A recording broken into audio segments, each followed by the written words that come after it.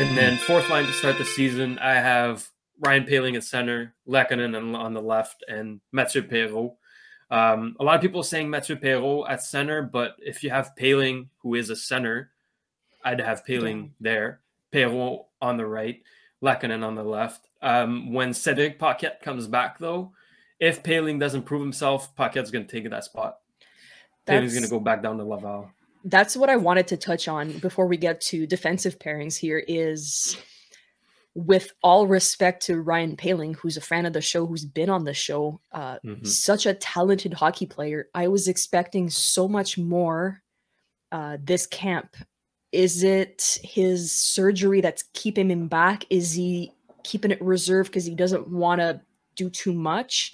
I don't know. Like, he played great against Ottawa on Saturday night. But I don't know. I was just expecting more from him, and the way Cedric Paquette was playing before he got injured, I absolutely enjoyed the way Paquette was playing, and Paquette was in my lineup over Ryan Poehling. But that's just me. I don't know if Ryan Poehling did enough to make the team. I don't know. And at this point, when we're recording too, we do have 2 more games left in the preseason. So we have Toronto Tuesday, and then I think it's Ottawa Thursday. So that being said, you wonder, and I want to ask you guys this, as I think it looks like Shane's a little frozen. Yeah, we lost so Shane. Hopefully we can get him back. Oh, he's coming back. But I want to ask you guys this too. I'm wondering Dom Ducharme's thinking on how he's using Poehling in the preseason right now. Do you think it's fair to maybe look at who his line mates are in order to evaluate how his preseason's been going? Or do you think it's really just all on Poehling at this point?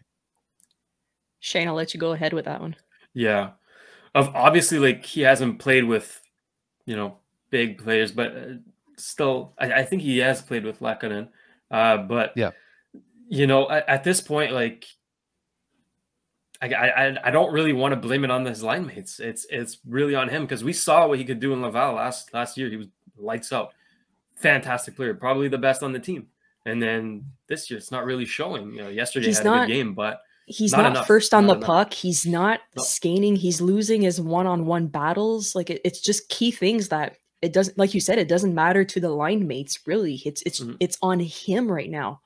So for somebody who's competing for a spot, not only with Evans, but with Paquette and the possibility of Perreault playing at first, I was personally just expecting a lot more from his camp. But, I mean, what am I? I'm just a armchair coach. So no, I think we've all seen the same thing. Ducharme has also kind of jabbed at him in press conferences, like, he expects more, and it's unfortunate to see, because we know what kind of potential Poehling has. We saw, like, again, Laval last year. He's probably the best player on the team. What is wrong? Like, what is not happening here? Because I don't know. He should be, like, lights out, but it's not the case, unfortunately.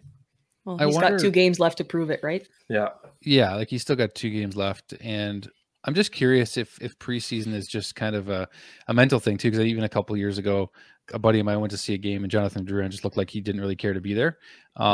So he obviously, Drouin knows he was a lock to make the roster at that point. So I don't know what, like, I mean, Poehling mentioned it even in his first interview before any sort of practices took place, that everyone's on their own journey.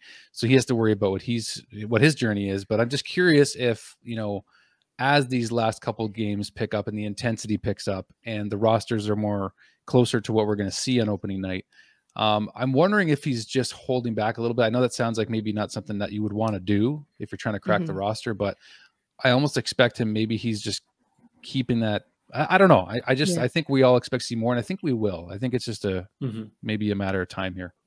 Yeah. That's why I'm giving him the spot for starting the season until Paquette is ready to come back. Like, give him a chance in the real season with good line mates, good line mates. And if it doesn't happen, then hey, Paquette, you have a spot, buddy. Yeah. Yeah. No, I kind of like what you said there. This is a great, you give him a chance.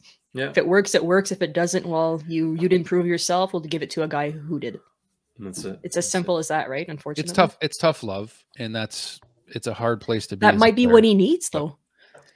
Maybe it could be. I mean, but then again, it's just like a bigger subject, which we're not going to touch on, but just quickly, of how much tough love does a guy get? You know? Yeah. So I don't know. It just kind of worries me that if he doesn't make the team this year, where do we go from here?